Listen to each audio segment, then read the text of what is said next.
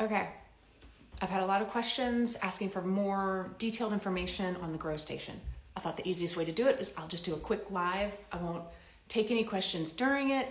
I'll just outline everything and then I'll be able to post it. People can reference back to it. So let's get started. In my dining room, I have this 4-foot wide metal shelf from Target.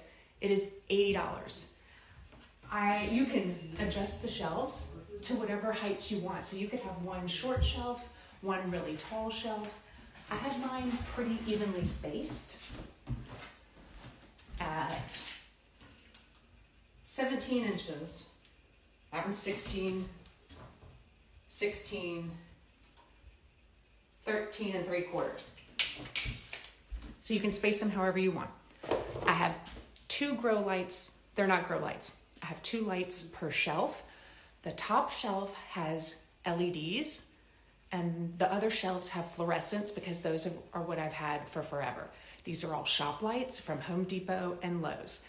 If some of these fluorescent lights crap out, which they've lasted a really long time, I will purchase these LED lights. They probably run between $25 and $30 and they come with the bulbs in them.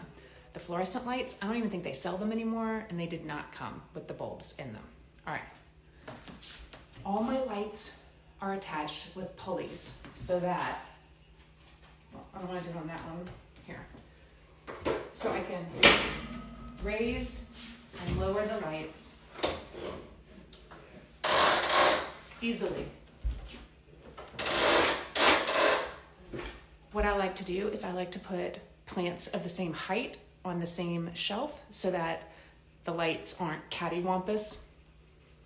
So I'll put really short plants down at the bottom, the really tall ones go at the top. That's just how I do it. All right. I have inexpensive heat mats that fit 10-20 trays off of Amazon. On this shelf, I'm gonna actually pull you guys closer. Let's turn it around. All right, on this shelf I purchased on Amazon, you can get them Home Depot, Lowe's. It is a power strip with lots of outlets. The great thing about these LED lights up here is that they link. So if you had an entire shelf system of all of these LED lights, you would end up only having one plug to plug in at the end. All right, so the heat mats and the lights all plug into this strip, which then plugs into a simple outlet timer. And if you need a 3-prong adapter, those are like 50 cents at Home Depot and Amazon. Let me turn you around again. Okay.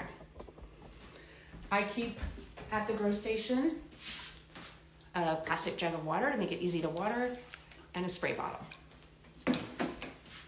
And that's it. That's it.